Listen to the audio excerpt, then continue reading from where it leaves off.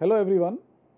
In this lecture we are going to introduce combustion process, and as you all know, it is a fundamental process by which the thermal energy or the chemical energy of the fuel is converted to the thermal energy, and this thermal energy essentially we make use of in a thermodynamic process to get meaningful work or useful work out for our IC engine. So, understanding of combustion, how exactly combustion takes place, what are the parameters which govern combustion, and how can we efficiently burn a given fuel in a given time, in a given amount, for example, inside the IC engine is of paramount importance to design a particular engine, and of course the emission, let us say, characteristics of that particular engine. So, we will start with introduction to the combustion. So, as you all know, for any combustion process to take place, we require three elements: the fuel, something that will burn. So, if you define a fuel, it is any material that can be burned to release thermal energy. Of course, we are interested a fuel in such a way that it will be let us say applicable to be burnt inside a reciprocating type of a cylinder mechanism, inside an IC engine in a given amount of time. We should be able to put that fuel inside. So, you cannot take solid fuels, for example. Some of the examples of gaseous fuels are liquefied petroleum gas. As you all know, we use it for cooking at home. Then of course wood and coal, of course, are also, you all know that they are burnt, and we can get, let us say, energy out of them. These can be typically used for an external combustion engine, for example a boiler wherein you can burn coal and convert the water into steam and run a turbine. So, that is an external combustion engine. So, typically for internal combustion engines we will be using the liquid fuel and let us say gaseous fuels. And of course, once you have the fuel, you need an oxidizer. Now, the most commonly used oxidizer is air. As you all know, it is a mixture of primarily oxygen and nitrogen. So, we use air, and then when these two things are available, then you need some heat. So, as you all know, in a petrol engine we will get this heat, or we will start the combustion with the assistance of a spark plug or electrical discharge inside the combustion chamber. And in case of a diesel engine, we will actually compress the air. This air is compressed to such an extent that the temperature is high and there is enough enthalpy in the air, and the temperature has crossed a particular limit, and then at that time the liquid diesel is injected inside, let us say, as an example, in a diesel engine. So, most familiar fuels which we all use, for example LPG or even wood and coal, they are primarily organic compounds of hydrogen and carbon, and they have a general that is why they are called as hydrocarbon fuels. And I will take another lecture in which we will talk about hydrocarbon fuels separately and their characteristics as applicable to IC engines. Today we are trying to understand the basics of combustion. So, they are typically denoted by a general formula CnHm, for example. The number of carbon atoms in that fuel molecule are represented by the number N, and the hydrogen molecules are represented by M. And most of the fuels, for example propane or ethane or ethylene, they are hydrocarbons, but you can also have, for example, oxygen in the fuel molecule itself. For example, alcohol will have an OH radical which is attached to this particular CnHm. So, you will have also O. You can also have ammonia or nitrogen compounds which are attached. You can also have sulfur compounds which are attached to the organic chains. So, we will discuss the molecules separately in a separate lecture. For today's lecture, it suffices to say that most of these fuels are hydrocarbon fuels. And of course, as you all know, they exist in all phases. For example, coal is primarily carbon, which is solid. Gasoline or petrol is usually, let us say, has an average molecular distribution of C8, but as you will study, gasoline is a mixture of several compounds whose average carbon content can be taken as C8, for example, depending on what type of petrol you are using. And of course, natural gas, which is in the form of gas. You know the examples, for example methane, or let us say carbon monoxide can also be used as a fuel, as a gaseous fuel. So, the primary requirement for a combustion process to occur is the availability of fuel, availability of oxygen in the form of air usually, and of course heat to initiate the process of combustion. So enough heat should be available so that the fuel ignites and starts burning. A very quick review of how these hydrocarbon fuels are obtained. So most liquid hydrocarbon fuels are obtained from crude oil by distillation process, and in one of the separate lectures we will have a chance.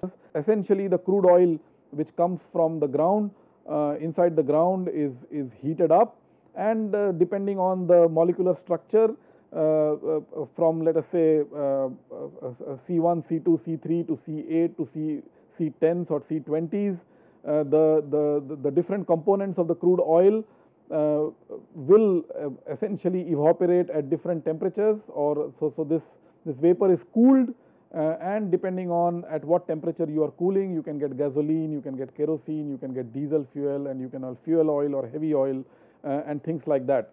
So most road transport vehicles, that means for example cars or automobiles, they operate on liquid fuels derived from petroleum. The gaseous fuels like methane or propane, for example, which is LPG essentially, are also being used in comparatively smaller amounts. You see more and more natural gas, let's say, being used in automobiles. For example, the Delhi transport system is completely, let's say, converted to natural gas, CNG for example. Also you see several CNG pumps or CNG delivery outlets coming up in the cities, wherein many of the cars or automobiles are being converted, or buses are being converted to CNG. Also there are LPG based cars which are available in the market. Petroleum crude contains over 25,000 compounds, mainly carbon and hydrogen. So as I was telling, the carbon percentage or the carbon number in these long hydrocarbon chains can go from as low as C1, C2. C1 is of course methane, for example. CH4 is methane.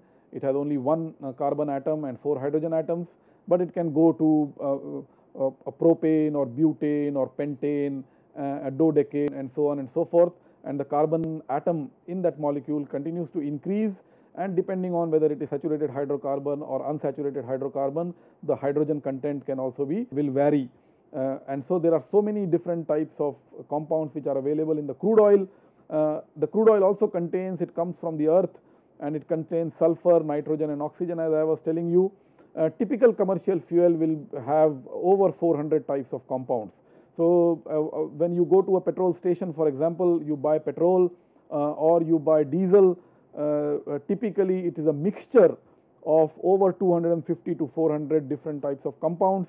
Depending on which refinery it is coming and how it has been refined, you will get different types of compounds in that particular. So essentially it's a mixture, and then of course to model that mixture we have to sort of use an average composition of that fuel. Whenever we make thermodynamic models, we cannot deal with so many of them together. So for simple thermodynamic models, we will try to mimic this particular let's say mixture with some compound, let us say propane or butane or dodecane or pentane, for example, as a representative of the mixture of the petrol. So coming to combustion, the definition of combustion, it is a chemical reaction, of course, as you know, during which a fuel, which is a hydrocarbon in our case, is oxidized, and the oxidizer is air, as we have said, and a large quantity of energy is released. So the chemical energy of the products, okay, are lower than the reactants, and therefore you get some additional enthalpy or additional energy out of the system, by which, so it is typically an exothermic reaction. The oxidizer most often used in the combustion process is air, as I was telling you, and air, if you see, it is a mixture about 21% oxygen and 79% nitrogen, and of course if you go in details, it will be 20.9% of oxygen, 78.1% of nitrogen, 0.9% of argon, and then of course small amounts of CO2, helium, neon, hydrogen, etc. So for analysis purpose, for the first level analysis, we can take let's say oxygen as 21% and let's say 79% of nitrogen by volume, that is by mole numbers. So whenever you take a quantity of air, let us say, it will have 21% of oxygen, 75% of nitrogen. So if you take 1 kilomole of oxygen, for every kilomole of oxygen you will have 3.76 kilomole of nitrogen in the air, and therefore 1 kilomole of oxygen plus 3.76 kilomole of nitrogen will make about 4.76 kilomole of air. So this is what you have to remember, that each kilomole of oxygen in air is accompanied by 3.76 kilomole of nitrogen. So primarily the mixture will contain oxygen and nitrogen, and that is what we will use for our analysis. So this is what I was telling. The reactants, for example, are carbon and oxygen. Let us say if you are burning coal, pure carbon is burnt. So the reactants, they enter into a reaction chamber. For example, in the case of IC engine, this reaction chamber is the combustion chamber inside the cylinder, and then let us say CO2 is formed. In an IC engine, of course, we do not burn carbon. This is more of a representative of coal burning in a steam engine, for example, or a steam boiler, and the products come out.